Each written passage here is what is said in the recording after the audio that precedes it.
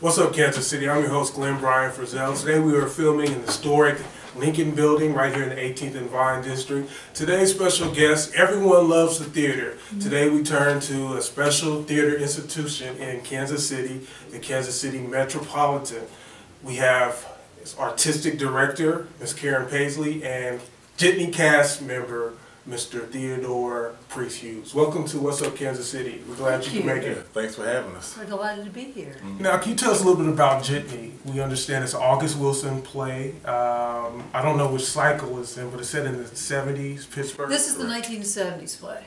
Now, and I imagine most of your viewers are pretty familiar with August Wilson's work, but just to kind of catch everybody up, he wrote a 10-play cycle about the 20th century, the African American experience, and so each of the plays kind of moves through a decade. And Jitney is his 1970s play. Right, right. Set in the cab station. Right. And we have the main character who is the boss, and then we have you're playing, is it Dub? Dub? Yeah, Dub. I'm the main character's best friend. Basically, I've been with them the longest at the Jitney station. Longest at the Jitney station. Mr. Hughes, a Korean War veteran. How do you connect to this particular character? How do I connect? That was an easy one. I was just telling Karen, my grandfather was a Korean War veteran, father, Vietnam veteran. Plus, during that time, I was alive. So, so that pretty much really connected me with the experience in terms of being around these type of people. And I've also actually been a cab driver before. Really? So, yes. I didn't know that. Where did you drive your cab? Right here in Kansas City, yellow cab. Wow, that's serious. Serious business. So yeah, there's a whole lot of connections to that era, that time, and then people who've been through these type of experiences. Now, Ms. Paisley, have you directed an August Wilson play before? Several times. Several times? Yes. Jitney? This is my first production of Jitney. Okay. I directed Fences a couple of times. I've done piano lesson. We did piano lesson a couple of years ago. And Priest was a part of that too. But this is my first production of Jitney. I mean, we are probably, I guess, the only professional theater in Kansas City right now doing August Wilson's work regularly. Which is, I think, a real shame because the work is really exciting and the plays are marvelous. And they have great roles for actors, and it's really fun for audiences. But I am not sad that we're the ones doing it. No, because I think that's pretty terrific. No. But I wish that more people were a part of that whole experience. And I hope that this conversation will help people find us so they find the play. Sure, sure. And as director and as actor, what were some of the challenges that you found when approaching this particular piece? Challenges when approaching, we were just kind of talking about that. The only challenge that I really have that I really don't like is just the not knowing part. That's really about the only challenge. For the most part, I mean, I've worked with Karen, about 10 years now? Yeah, a long time. And, it's being an artist, we always say something always goes wrong, but you always figure out a way to make it happen, make it work. So that's just like part of the thing. So it's not as much a challenge. The biggest challenge is really just becoming comfortable with the piece, and then we can portray it as it's meant to be portrayed. That's the only thing that really makes me uncomfortable. Other than that, everything else comes with the territory, comes with the art. Does Mr. Wilson leave a lot of room for character interpretation, approaching it from an actor's perspective? That's a good question. That is a good question. Yeah, well, I believe all plays 10 really years do leave a lot of room for you to interpret where the character is. What I do like about August Wilson is he captures the language of the era very well. And those are one of the things why I was talking about that unknowing, because we have to unlearn how we talk to speak how it's written in the script. That becomes uncomfortable. But other than that, I love the way he does that, But as far as leaving room to really discover the character, there's a lot of space. He gives you basic things, the ideas, just like an outline of who the character is. He leaves a lot of space for you to really fill in the blank and develop who this person is into a deeper level. Would you agree with that? I would, but I would also say that I think he does an extraordinary job laying a really clear path for what the character wants, desires, etc. Yes. I think half of directing a play is casting. That if you cast it right, it's going to go well. And part of what made this project interesting to do was finding the right people. And I always think of like casting actors is like I'm trying on shoes. that you want to find the right shoes. The shoes need to fit. Wow, that's Because if you're walking very around long in shoes job. that are uncomfortable, it's not a lot of fun. no. And Have to so, have those on. yeah, having the right pair of shoes on your feet. So it isn't so much an idea of, are you talented enough to do this? Although talent obviously is a big criterion when you're casting a play. Talent, ability, skill, training. But it's really about that inherent piece of you that is right for this play. And I think in this particular cast, we have a bunch of really, really wonderful people who are gifted at what they do. And when you hear their voices, I think you'll be really surprised at how beautifully it comes together. That they feel like, so far in rehearsal, it's really felt like everybody is exactly where they should be. It's really exciting. And I guess as a director, it's like when you have a basketball team and everybody is so good at the position they're playing. And it's a real dream because nobody's trying to be the guard when they're really the center. You know, they're doing what they should do. But everybody kind of leans in and picks up. It's really beautiful to watch. Wow, nerves are still not a nervous bone in your body there. Well, we're not there yet. Always room for progress. That's Right. the artistic director speaking there. I did kind of want to talk a little bit about the plot without giving away too much of the play. I know August Wilson always develops wonderful ensemble pieces. Right. Characters are very rich. Pittsburgh, Pennsylvania history, that community there. We're set in the 70s, and I know the role that you play as is Dub, a friend to Becker, who is the owner of the Gypsy Cab Station. And this friendship kind of, I guess, undergoes a different dynamic during the second act of the play, where you find out a little bit about what's going to happen to the business. Can you speak on that as a metaphor to what's happening in our communities today? The erosion of our values, the erosion of just when we tear something down, we really don't think about what's going to happen. Are we going to rebuild that particular institution? One of the things I see in that is, because as being Dub, who is closest to Becker, who's the lead character, in this time of indecision, I help to push him. And I think even in times if we're dealing with our society, there are times where our leaders are indecisive. Sometimes our leaders are not as aggressive or maybe proactive as they should be, and they do need to be pushed by their subordinates or the constituents. You know, and that's what I really see in the relationship between what August Wilson's talking about there and what's going on in life, and being prepared for changes. I mean, you know, we look for the blue-collar jobs or the blue-collar stock, but tomorrow's not guaranteed. So, you know, you have to be prepared. Like, I was actually lucky in part of my scenes, I kind of had some things set up, so if the transition goes a certain way, I'm kind of prepared to deal with that.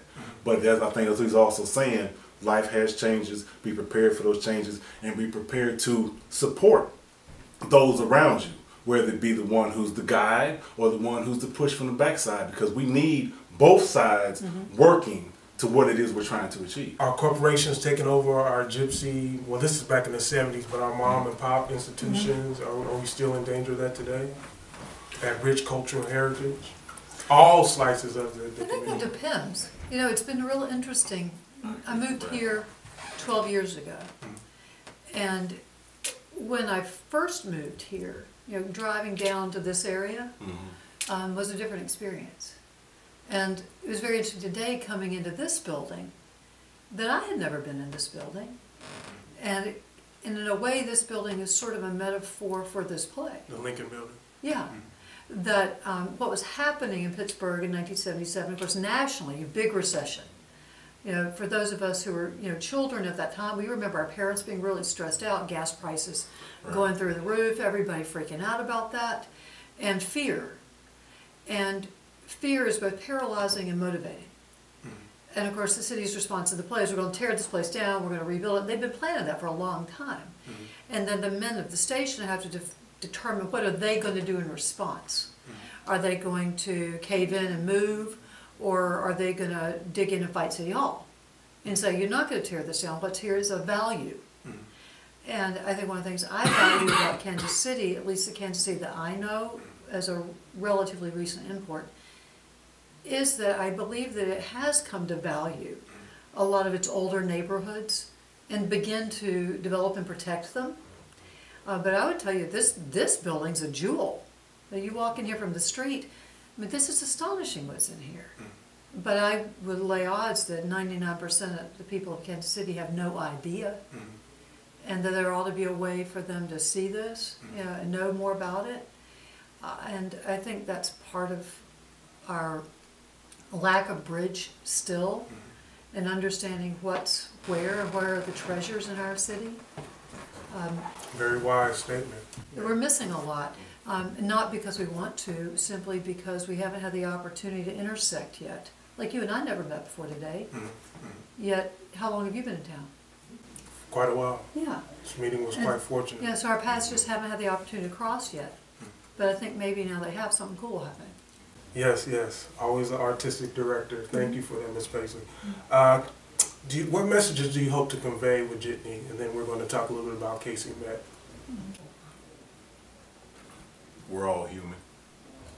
That's really to me, that's the underlying story. When you have, well, this is an African American play, but if you take any play of any race or any culture, when you get down, we all have more in common than we have different.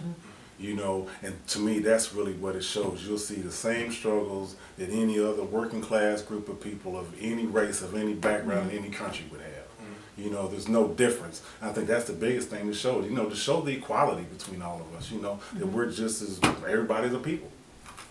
Well, and we haven't talked about, you know, the relationship between Becker, who's the Jitney owner, and his son, Booster. Right. Booster is getting out of prison after 20 years. August Wilson always has those complex father-son Right. dynamics.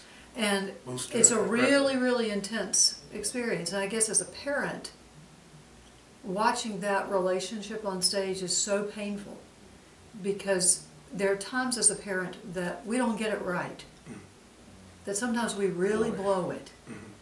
And it's very sad to me to see that. Yet we see Becker redeemed because he's got the opportunity to help another young man who's not a member of his family, and he does help this young man, but he's so angry at his own son that he can't reach out and find a way to mend that experience. Fascinating.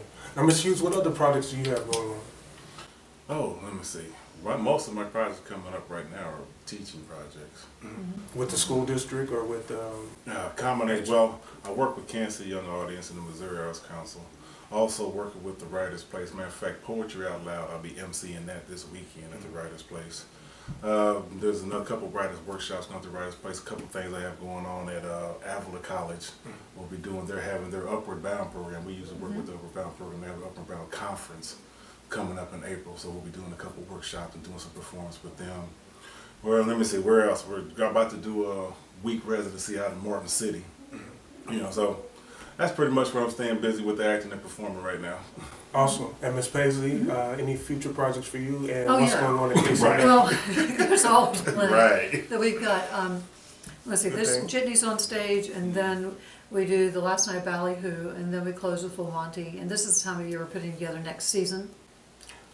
So this is our 10th anniversary. Jitney, Yeah. Ballyhoo, and Full Full Monty. Monty, yeah. So we kind do of a 6 shows, diverse 6 main stage repertoire. shows a year, and then usually another 5 or 6 outreach projects every year. Because we met working, what did we do first? First thing I did with you was Lamp and Moth. It was the reading hand, Yeah. script in hand. Then we did the Langston Hughes Right, we thing. created a project with Right. Langston Hughes and Simple Stories, At Casey Met. and in partnership with the library. Jesse B. Simple. Okay. Yeah, Yeah. you're very well read, dude. Oh yeah, I gotta do something in college. I gotta do something in college, man. Yeah, waiting for the Western Union check to come. How can people actually go see Jitney? When Get is it tickets, March 5th through March 22nd, we run. Our website is metkc.org. The phone number is 816 569-3226. That's the box office. So you can email, call, you can go online and book tickets. When we did piano lesson, it sold out. So I would As it really should. encourage people to book early. Don't wait till that last weekend. One of the most exciting moments, I think, was on the last day of piano lesson. People were piling into the room. We put them everywhere we could. But there were still people left outside that couldn't get in. And that's a real shame. And it's going to be a great experience to see this play. We have great actors in it. I hope it won't be a once in a lifetime in Kansas City. But I think it's certainly a once in a lifetime right now. Tell us that date again and number. March 5th through March 22nd we run. Tickets are on sale now. The phone number is 816-569-3226, and the website is metkc.org. We'd like to thank the Metropolitan Kansas City Theater Ensemble for lending you guys here today. Oh, glad to be here.